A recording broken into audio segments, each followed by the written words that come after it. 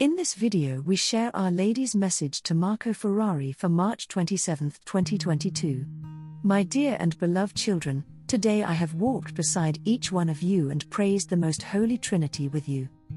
Beloved children, we thank God who has been sending me among you for a long time to bring you all to His love.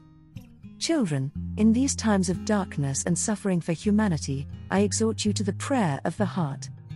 Children, pray for peace. My children, I invite you again to return to God. I invite you to run into the arms of God the Father, who awaits you.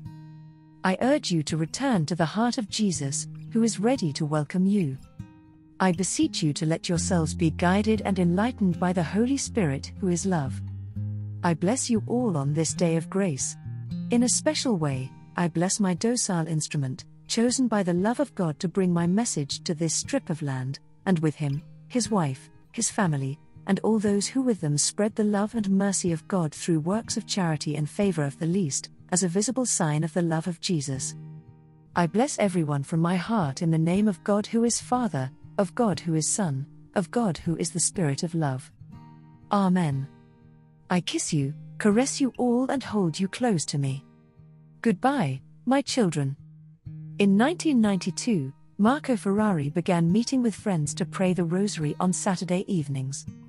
On March 26, 1994, he heard a voice saying, "Little son, write. Marco, dear son, do not be afraid, I am your mother, write for all your brothers and sisters." The first apparition of the Mother of Love occurred in July 1994. The following year, Marco was entrusted with private messages for Pope John Paul II and the Bishop of Brescia, which he duly transmitted.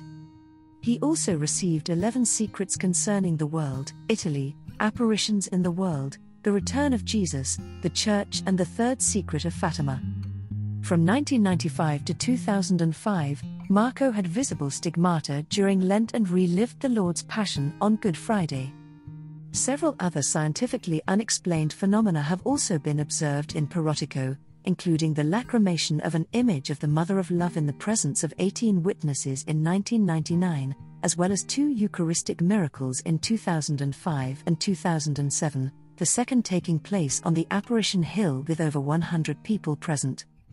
While an investigative commission was established in 1998 by Bishop of Brescia, Bruno Foresti, the Church has never taken an official position on the apparitions, although Marco's prayer group has been allowed to meet in a church in the diocese. Thank you for supporting my channel. May God bless you and keep you. Our Lady, Queen of Peace, pray for us.